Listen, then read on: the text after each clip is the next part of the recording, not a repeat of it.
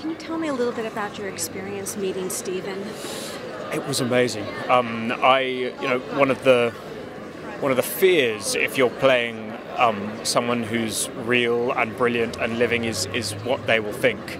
And I met Stephen just a few days before we started filming, and he was incredibly kind and generous, and has been the whole way through the process. So it was intimidating when I first met him, because I'd spent months researching, but it was wonderful. How does it feel to be winning an award here tonight? Oh, it's absolutely fantastic. I love coming back to Santa Barbara because it's so calm and beautiful, and I had a lovely walk along the beach. So it's a special place to come back to, but also to have your name in lights is a very special thing. Yeah. And how was it working with Jane? How did that impact your performance? Oh, it was huge.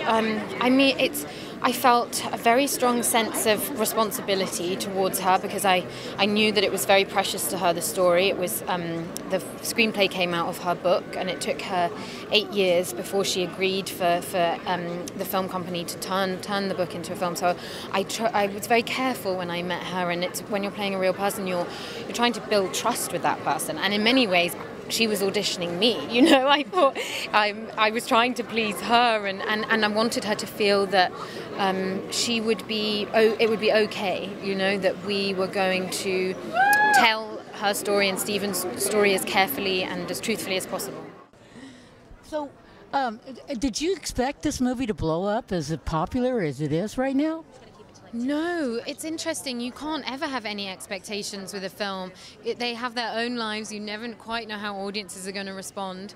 So no, absolutely. It's just been a bit of a whirlwind, really, and just enjoying every single bit of it, because it's really exciting. Felicity and Eddie, nice to shot right here for the theory of everything. And then one right here. One more time, guys, right here for me. Guys together right here, big smile. I love Santa Barbara. It's an incredibly beautiful place. I've been lucky enough to come, and both of us have been lucky enough to come to the festival a couple of times, and it is always an absolute treat. It's a beautiful festival, so thank you for having us. This means the world to me. Thank you. It's really been extraordinary, from walking on the beach in Santa Barbara this morning and seeing a baby seal, which was an incredible moment, to holding this rather special award.